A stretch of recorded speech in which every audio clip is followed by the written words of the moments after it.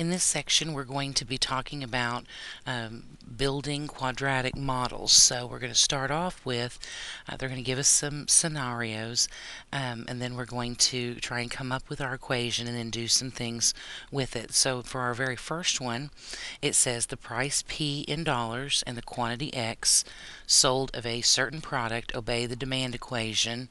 And then they've given us this demand equation.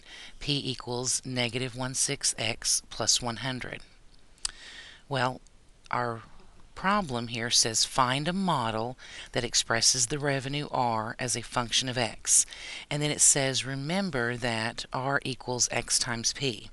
Well, we may or may not remember this, but revenue equals quantity times price. That's what this is saying.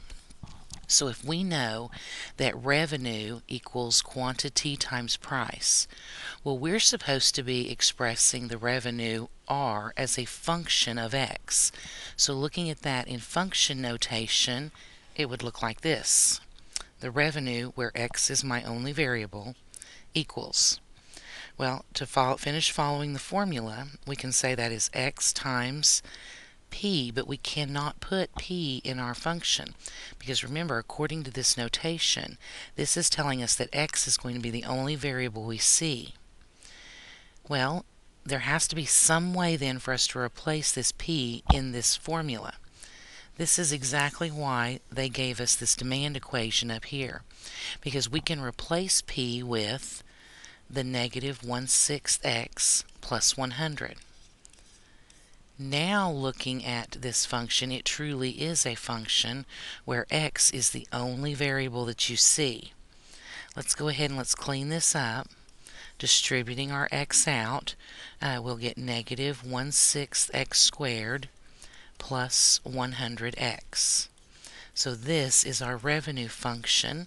It talks about quantity times price, where quantity is our only variable. Now, the next part of this problem says what is the domain of that R, that revenue function? Well, looking back up here at the revenue function, we need to ask ourselves what type of function this is.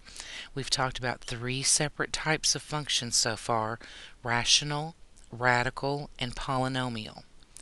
This one happens to be a polynomial function. Therefore, the domain is always all real numbers, or negative infinity to positive infinity. Now for the third part of the question, it says, what is the revenue if 200 units are sold?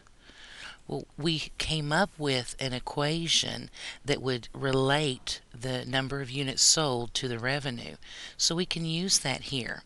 This basically is just taking our revenue function and evaluating it for 200 units.